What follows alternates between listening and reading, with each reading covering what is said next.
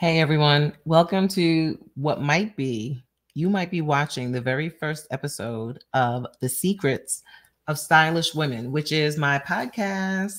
I'm recording this first episode just to get the flow and see, I don't know if I want to keep this episode as the first one. But I think going forward, at some point, I'm going to have live streaming episodes in real time. So stay tuned for that. Let's see. Let me introduce myself. My name is Lauren Simmonds. I am a personal stylist, style strategist, lover of fashion, and I help women over 40 reclaim the portion of their identity that is related to personal style. So we all have to get dressed, but not everyone does so with intention. And I focus on women, middle-aged women, because I'm a middle-aged woman. I'm only one. And I know that there's a need for this type of hands-on approach and information related to personal style. So I'm going to get to that in a minute. But the name of this podcast is called The Secrets of Stylish Women. So I'm going to start off by giving you one of my style secrets.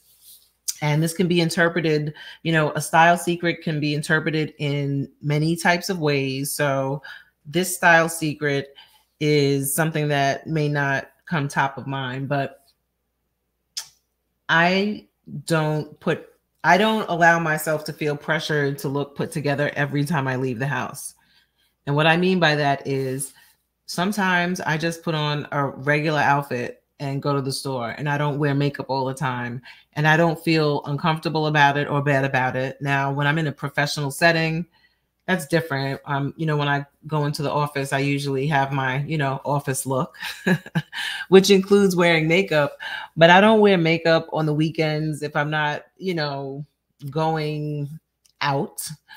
But sometimes I do. I mean, it's really a matter of how I'm feeling and what I am looking to convey through how I'm showing up. So I don't put pressure on myself to look good all the time. In fact, so I try not to look like I'm just rolled out of bed, like I just didn't put any thought into my outfit. But sometimes I'll just put on a regular outfit, nothing spectacular, just looking to blend into the background. And I encourage you, if you are the type of woman who likes to, always portray a consistent image, consistency comes from the things that you do regularly over time. It doesn't mean, every single time. So if you put pressure on yourself to wear makeup all the time and have perfect hair all the time or something like that, it's okay. It's okay. Just ease up a little. It's all good. You don't have to be that perfect and pristine. Okay. So that's my style secret. Allow yourself some room to not be perfect, because guess what? Even if you were trying to achieve that, you're not going to. Okay. So allow yourself some latitude to just, be human. Okay. So that's my style secret for the day. Now, let me get into an introduction. So my name is Lauren Simmonds, and I am the founder of the Fearless Fashionista, which is a personal styling agency for women over 40. I did mention that earlier. And the goal is, again, to help women feel good about themselves through the lens of personal style. And the way I view what I do is it goes way beyond the clothing. It's obvious to think that clothing is a part of the personal styling experience, and it is. But before you can even get to the clothing, there's so much more that is involved and related to and influences how we show up. Everything that we put on, there's a reason. Whether it's an intentional fashion choice or that's the closest or the cleanest thing around, there are reasons why we wear the things we wear. There are reasons why we pull or we select things to be in our closets. There's a reason why we shop and buy certain things, certain brands, certain price points, colors, shapes, styles, all of that stuff. There are reasons. And I help women explore the reasons why they dress the way they dress, help them identify some style goals, help them work through maybe some of those limitations that will preventing them from dressing the way they want to dress. There's a lot of power in clothing. There's a lot of power in style. And I look at style as a tool, a tactic. It's also a form of creative expression. So I'm a creative and I am totally, bought into all of the magic that's associated with clothes and the creative nature and the creative thought processes behind, design and development and all that stuff. I understand that that's an art, but I also look at style and the ability to pull together, an outfit or a wardrobe, a look that conveys something it's powerful. So that's a tool. It's a strategy. Why wouldn't you use that strategy to help you move forward in life? I say this all the time, but there are studies that show that style, how you dress, impacts the way you think. If you dress in a more polished and professional way, it can help you embody characteristics of a leader. There are studies that show, if you put something on, it can impact how you carry yourself, how you perform. So in this day and age where competition is steep, like people out there, people are hungry. And what I mean by that is for those who are in the position to, or have the drive to, the opportunity to, run build a business, become an entrepreneur, build something, create something, even within the context of other organizations. Like the tools are out there. So opportunity is out there. So the competition is fierce. And the people who are going to be successful are the ones who find a way to differentiate themselves through, physical branding, through knowledge, through expertise, through the willingness to keep going over time. So it's a combination of things. I'm not saying that style is going to cure, all the problems of the world. But if you had an opportunity to have a leg up on the competition or a way to stand out, why wouldn't you use that? And the thing is, style is something that every woman can use. Like it's not something for some, it's for all of us, like all of us, and style means different things to different people. It also means different things in different contexts. So, the choice is yours, but it's an easy enough thing to improve. And guess what? It's one of the few things that you can invest in that can start giving you almost immediate results. So you can you can buy some clothes and you can look better, but the process of, working through your thoughts and ideas about style, that's where I come in. I help you get to the stage where you can be like, oh, okay, I can buy this and this is going to look good on me. Or these are the stores that I can shop at. These are the silhouettes that I should try. I can actually mix and match these colors or these patterns. So I give women the tools to help them dress better. Yes, shopping is a part of what I do, but the biggest success and the biggest, my favorite part of the work that I do is helping women see that they can look better and that they can dress better, and that all those comments that people made when they were younger about their appearance that made them self-conscious about whatever, I'm sure most of us, if not all of us, can relate. People tease you about something, you develop a complex about it, but we're grown now.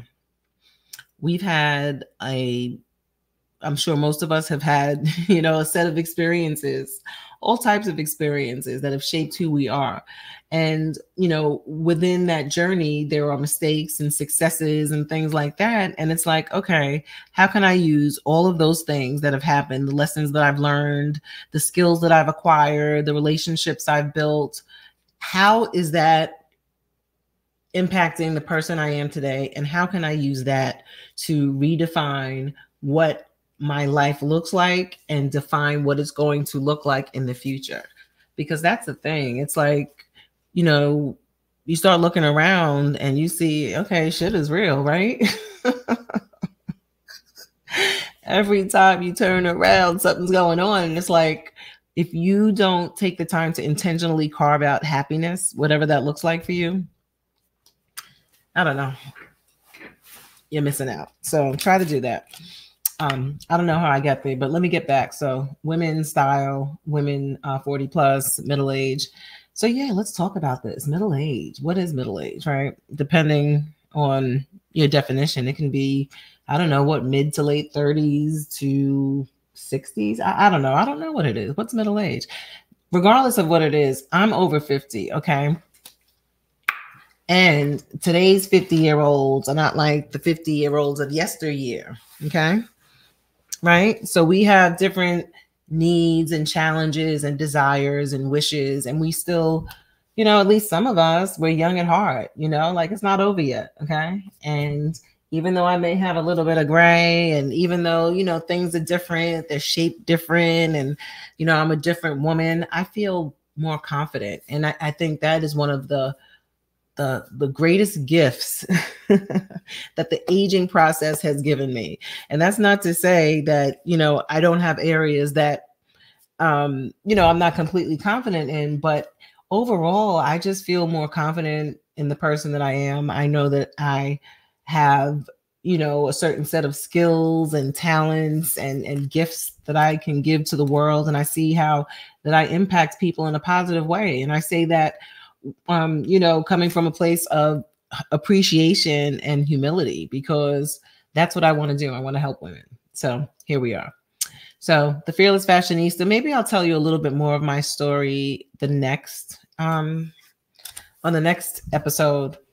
But let me just give you an overview of how I got here today. So I've been wanting to do this podcast. You know, I understand the value of podcasting and how it helps people get to know you. And it gives me an opportunity to go into depth about style related topics. But, you know, you can't talk about style without talking about life. And that's what the Secrets of Stylish Women is all about. It's about exploring, you know, our lives, the lives of women through the lens of style. But I also want an opportunity to share who these women are and you know, what they're doing and how they impact other people's lives. So it's going to be beyond style, but of course, style has to be a part of the conversation. So, you know, I gave you one of my style secrets, and that's to not put so much pressure on yourself to be perfect all the time. Like, you're gonna have those days where you're just gonna be, you know what, this is what you're getting, and that's it. And that's fine. But the second secret, there's going to be a secret at the beginning and a secret at the end. And the secret at the end does not have to be related to style. So it can be about love, life, relationships, sex, anything. So there are times when I will be doing my podcast solo, and I will also have guests. So stay tuned. I have some interesting and cool and great, amazing women lined up to appear on this podcast. So it's going to be fun. During the pandemic, I did an Instagram live series. It was a weekly series, and I think I might have done 10 or 11 episodes, and it was called Fashion Forum. And it was a time when, you know, people were largely at home and people were looking for ways to connect. And I was like, let me do this, right? So I was a guest on someone else's forum initially, and I was like, I should do this myself related to style. And I did it.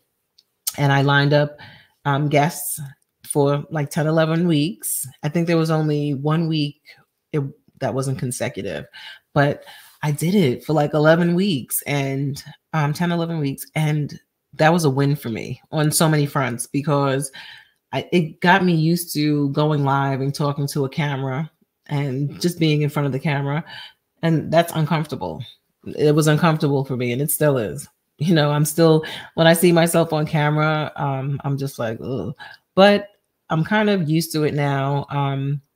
But Fashion Forum gave me the opportunity to learn how to talk to guests and drive a conversation and get used to being in front of the camera. And I stopped it after a while, but I'm back, bitches.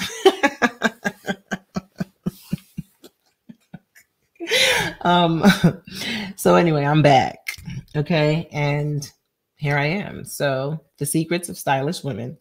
And I'm doing it dirty. I have my mic and I have my, streaming service. Thank you. Shout out to Stephanie Humphrey. I saw her recently at a podcast event, and I was sharing with her my idea about doing a podcast, and she challenged me to launch my podcast. So here I am. And I don't have a studio. I don't have a fancy backdrop. And I didn't want to give myself any more excuses to not do it. So Stephanie helped show me how I can do it. So thank you to Stephanie. We all need people to kind of push us and help us out. But I'm here. And so there will be changes. There may be changes in the backdrop or location. I may not do it from the same place. I don't know. I'm just going to figure things out as I go along and not pressure myself to be perfect. So that actually kind of ties into what I said earlier. And it doesn't only have to apply to style. Like if you are the type of person to get paralyzed by, what do you call it? Analysis paralysis. Yes, that's me. And sometimes I need a little swift kick in the butt to get me going. So here I am. I'm going. And the secrets of stylish women. So I will be back. Oh, the second secret. I will be back. I'm not sure the frequency or the day that I'm going to drop or anything like that. So that was the point. Yeah. Like I haven't figured out all the details, but I'm here. And that is a start. And I hope you take this journey with me. If there are topics that you want me to discuss, or I don't know, interesting things that you'd like my perspective on, let me know. I'm not huge on trends.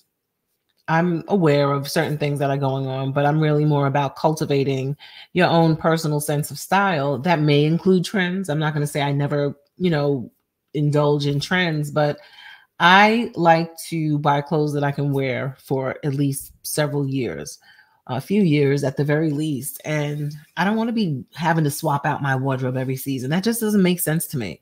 And especially if I like something, and I say this often, if I like something, I want to wear it. Like if I like someone, I want to date you. You know what I'm saying? Like I don't need to switch up things all the time, which is, it's going to sound like it's hypocritical. Yes, I do like having variety in my wardrobe. Okay.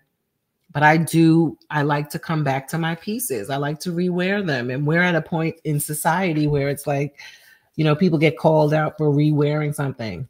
Well, guess what? I'm re-wearing my stuff. I said it slowly like that because I felt myself about to get tongue-tied. I was going to say, I'm re-wearing my stuff. I'm re-wearing my stuff. Yeah. Anyway, see, these are the dialogues that I have with myself. Now you're seeing them play it on screen. So yes, I am a huge proponent of re-wearing your stuff. Why not? That's what you bought it for. And for me, the exciting part is being able to, remix, rewear, restyle things so that they look different. Something like this is a bodysuit. It's one of those stretchy bodysuits. This is like a great layering piece. Things like this are very foundational for me. Short sleeves, because I'm postmenopausal. I still, get hot flashes. And sometimes I just need to be able to, start ripping my clothes off. And I need some kind of layer. So I love pieces like this. These are like layering pieces that are great, and you can get them in multiple colors. But I like to rewear my stuff. Like something like this is going to be like, I have several of these and I rewear them because it's like a basic layering piece for me. But I also like to wear things that are fun and interesting. But I like to rewear my stuff. I actually have a ball skirt on now. I'm going to a brunch. And I mean, that's a perfect place to wear a ball skirt, right? And the theme is diamonds and denim. So diamonds and denim. And yeah, so this is not, I have a denim jacket that I'm going to put on, and the diamonds are the earrings and the shoes and the pocketbook. It's water. Whew, talking takes a lot out of you. Oh my God. Am I even going to be able to go to this brunch and function? Because I'm expending all of this energy here. This is a lot. And even though I'm not dealing with people right now, I know that you're going to be seeing me, because I think this is actually the first podcast episode, because I've been doing all this talking and I'm not doing this again. So this is what you're getting. This is the first episode. And I know you're going to be viewing it. So just knowing that you're viewing it is draining me.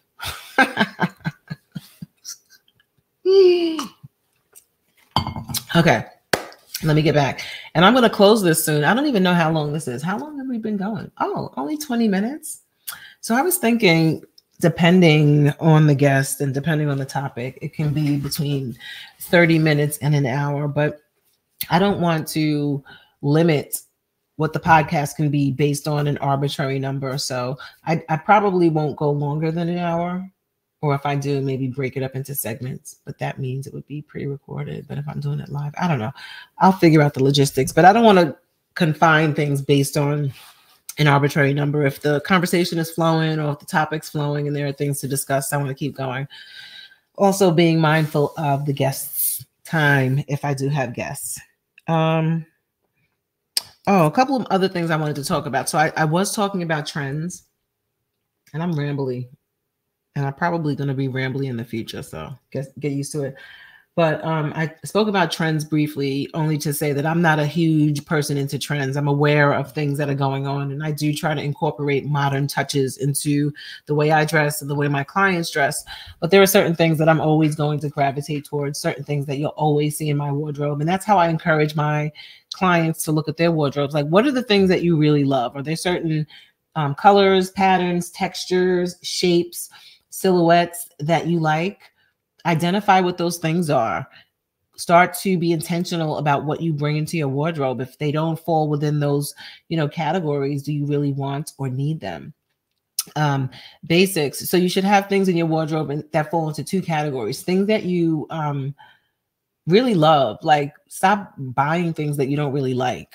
And then things that you need. So when I say need, it's like you either need it for to help you bridge the gap between some of your dressier pieces or some of your layers. So this is something that I need, for layering, something that I need. I wear things like this all the time. So this is like one of my needs. But a need could also be, okay, you know that you're going to a lot of dressy events and you should have a pair, like a tuxedo suit or a nice pair of dress pants or a couple of pairs of dress pants. Like those are things that you need. Okay. So your wardrobe should be comprised of things that you really like and then the things that you need. And stop buying a bunch of bullshit that you're not going to wear. I do the same thing. And now I'm going through an exercise of really looking at my clothes. Like I have a bunch of shoes that I'm not going to wear. I bought actually several of them during lockdown, and I guess I needed to do that to get me through that dark time, right? But I'm not wearing those shoes. They're uncomfortable and they're just not practical. And it's like the way I feel about style is you're going to go through evolutions. And don't be afraid to evolve out of something, like that used to be something that defined a portion of your style or defined your style. Like you don't have to stick with that forever. Or if you want to stick with something, for example, let's say you like polka dots. Maybe you used to do big, bold polka dots. Maybe as you evolve, the polka dots get smaller or they're a different color. Like there are ways to keep constants, like themes in your wardrobe without, like making it fresh and I don't know, just still including it in some way. It can evolve. Your style can evolve. It's okay. Like you don't have to do the same thing all the time. And so I'm getting rid of clothes, well, mostly shoes, because I'm not really wearing heels like that. I said that before. And then I wore a pair of heels. And then at the end of the night, I was like, I'm never wearing these shoes again. And then today I was thinking about wearing them to the brunch. I'm like, I'm only going to be on my feet for XYZ. Like it's getting to that point. I don't want to wear heels like that. I just don't, but I'll do what I have to do when I need to do it. So yeah.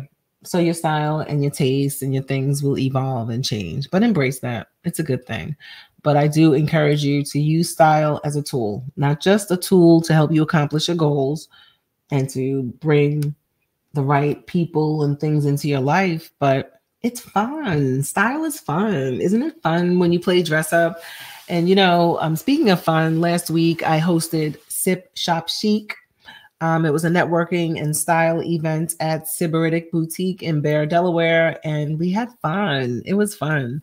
We had nice vibes with the music, and the women who came by seemed to have a good time. People bought things, played dress up, and that was the reason I thought about that. We were having fun playing dress up and talking about clothes and just having fun about clothing. Like, you can have fun. It's okay to have fun with clothing. It's okay. So I may be doing other sip shop chic events. Oh, I said it without getting tongue tied. I may do other events, so stay tuned for that. But thank you for everyone who came out. Thank you to I'm going to do proper acknowledgments elsewhere because I don't want to forget anyone. But thank you, everyone who came out. And thank you to the partners, Sybaritic Boutique, Omega Optical Designers, Car Service. And thank you to Nell Vision Photography and Videography Services. Thank you to everyone who helped out. See, this is why I didn't want to start, because I'm going to forget someone. And if I forgot someone, it's only because I'm on the spot and I'm trying to remember, and I'm not going to remember. So thank you, everyone. And thank you to everyone who came out. The last secret that I'll share with you is this, and this is not a style related secret. I wrote this down. So when I was planning on the topics that I was going to discuss, I wrote some ideas down because I have to organize my thoughts in some kind of way. And I also have some sticky notes with some things on here. And I think I covered most of those things. I'll save some other things for another episode. Maybe I'll start sharing some specific examples of like how I help clients. I need to write that down so I'll remember. But anyway, the other thing that I wanted to say is this is not a secret per se. Maybe it's a tip or something that you may want to consider. So as you evolve, like, people don't like confrontation. People don't like having uncomfortable conversations, myself included. I am no different than any of y'all. But I have been working to exercise the muscle of being uncomfortable to evolve as a person. And there's a lot of discomfort that comes with evolving and changing, like evaluating your own behavior, dealing with your own issues, being vulnerable enough to even have that level of introspection. Not everyone will ever be comfortable being honest with themselves about themselves. And it's a journey. It's not easy. I haven't conquered it. I haven't figured it all out, but in order for you to grow as a person, you have to be uncomfortable. So it's not a secret. It's more of a, I don't know, take it for whatever you want to take it as, but there's a level of discomfort, but there's also a level of clarity that comes with deciding that you're going to try to change your life. And it's a constant journey. I'm constantly going to be working on myself. And I challenge you to work on yourself, including your personal style. So if you need a personal stylist, go to thefearlessfashionista.com. And I'm serious. Oh, and did I mention I wrote a book? Yes, child. I wrote a book. It's right here. Uh-oh.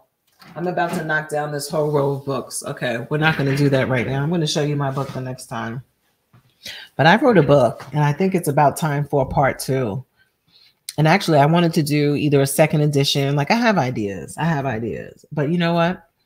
I'm only one person, so I'm executing slowly but surely. So stay tuned for more from the Fearless Fashionista.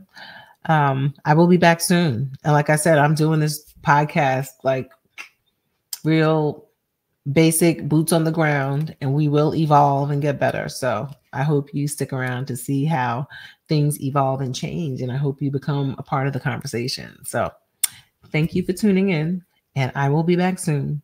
And I'll see you soon. And that's it. All right. So let me end this recording.